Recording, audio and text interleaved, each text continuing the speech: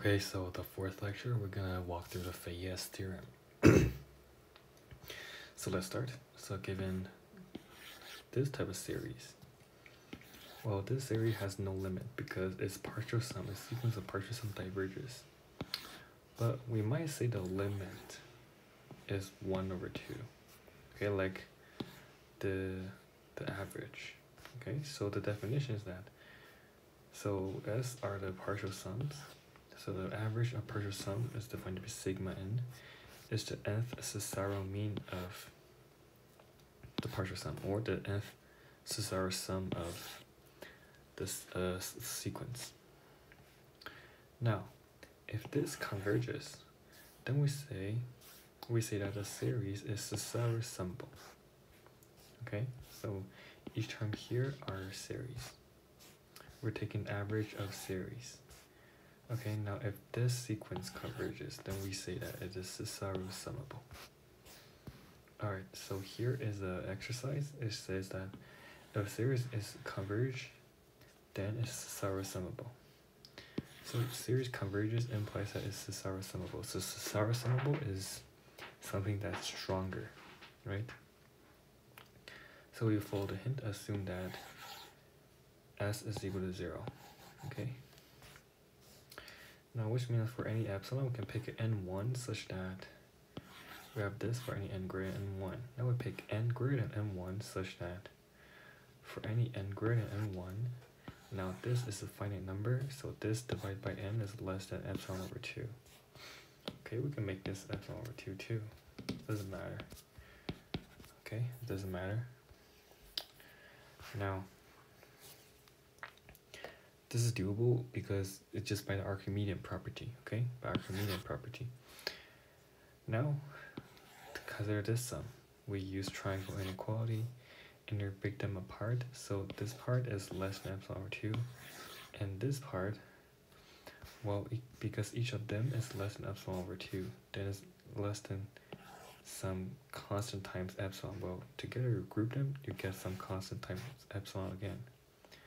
Well, which means that this converges to 0, right? This converges to 0 as n goes to infinity. Now, if s is not 0, then this sequence converges to 0. Now, their average, well, this is really just this, right? Because you have n up to s and you divide by n, they cancel out and it goes to 0, which means that, well, this goes to 0 means this goes to s, so as desired. We prove that convergence implies Cesàro summable. Now, although from last time we see that Dirichlet kernels are not good, but their average are good kernels. Okay? So we define the sigma n of fx to be the mean of each of them are the partial sum of Fourier series of f. Okay, then we take their average. Now, since S and F is the convolution of F with the Dirichlet kernel, then we define f and x to be the Fejér kernel. The Fejér kernel is the average of Dirichlet kernel. Now this gives that this is equal to this. Okay, this is equal to this. Given that we have this and this, okay? Well, each of them, we change it into this. And here we use the linearity or distributivity of a convolution. Then we got this, okay? Linearity and distributivity, or just the linearity of convolution. Okay, so we have this important equality. So here we have one thing to do is that prove the Fourier kernel is given by this. So we have the closed form. Okay? So we let omega to e to the ix. Then dn is equal to, well, by definition, and you're grouped in and you use geometric sum. And you just regroup and do some algebra trick, right? Okay. Now in fn x, we fold a hint as equal to this. Okay, and fn x equal to this. So just copy this down, and we factor out this, and we break them apart, and each of them we use the formula of geometric sum. And right here, we multiply omega on top and bottom, right? And we can group them. We got this, and then here expand, we have this. If we should be +1 here. So if we divide, we divide 1 over W on top and bottom, we got this. Now remember, omega is equal to e to the I and ix. Yeah, e to the ix. So cis x, right? Cis x, we have negative, and if you add them up, remember the imaginary part cancels out, gives you 2 times cos x. Right now here, use some trig identity, and it gives you this. Also, n times this gives you this. So fn is this divided by n. Okay, so we have this formula. Now here leads to lemma 5.1, which says that, well, we have this, and Fejér kernel is a good kernel. So we want to verify that it's a good kernel. First, let's verify the first property of being a good kernel. So this is equal to this, and they're in fact equal to 1. Why? So each Dirichlet kernel is equal to this by definition, and this integral is this integral, right? Well, which is to evaluate, well, this, you use the linearity so you can pull out the addition sign. And now you have, well, when n is not 0, we can integrate this. When n is 0, this thing is just 1, right? The entire thing is just 1, right? 1, if it's 1, that is 2 pi. Its integral is 2 pi. Right, so this plus 2 pi, and each of them, notice that you're a multiple of pi. Well, sine being a multiple of pi, it just vanishes. So just 0 plus 2 pi gives you 2 pi. So each of them, you got 2 pi. So you got n times 2 pi, right? This thing is 1 over n times 2 pi. And then here you divide by 2 pi, cancel it out, gives you 1. Okay, gives you 1. And b is by the formula, right? We have is non-negative. So a implies b. And for c, notice that we have this, right? Well, sine of square root of x over 2 is equal to this. For x between delta and pi. So look at the graph of cosine.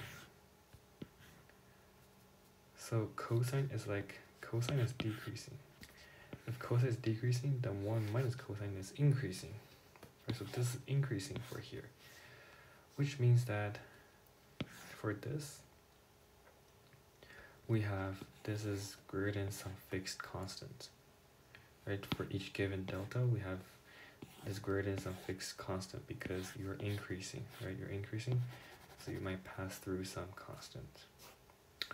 And after that, you're always greater than the constant. Okay? Now, then we have fn is less than or equal to this. Okay, so let me explain this. So this is greater than some constant. So take a reciprocal, it's less than 1 over n times less than 1 over n times the constant, right? Now this thing is less than 1, so it's going to put 1 here. So it's equal to 1 over mc delta, right? Sine, no matter what, you're always less than 1, no matter how ugly your input is, right? So we got this estimation, which means that for here we have sine x is this, which means this integral goes to 0 as n goes to infinity. We've got 1 over n times some constant, right? So This goes to infinity. So it satisfies A, B, and C, which means that Fejér kernel are good kernels. Well, let's go to the next theorem. It says that, well, apply theorem 4.1. Apply our important result about good kernels. We know that if there are good kernels, then the convolution converges to F at continuous points, right? Well, theorem 5.2 says that if an integral on a circle, then Fourier series of F is Cesàro summable to F at every point of continuity. So first we have this, right? Because the Fejér kernels are good kernels.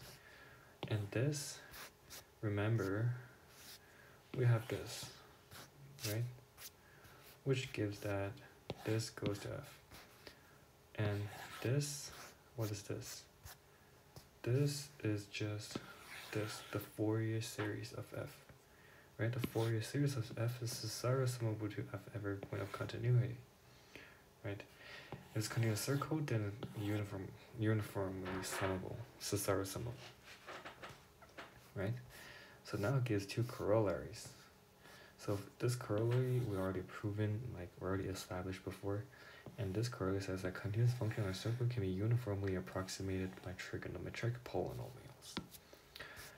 Well, this is kind of interesting, right? Why? Because every trigonometric polynomials are in form of this. And your Fourier series, right, is also a trigonometric polynomial, see? And this is equal to this, which is again a trigonometric polynomial.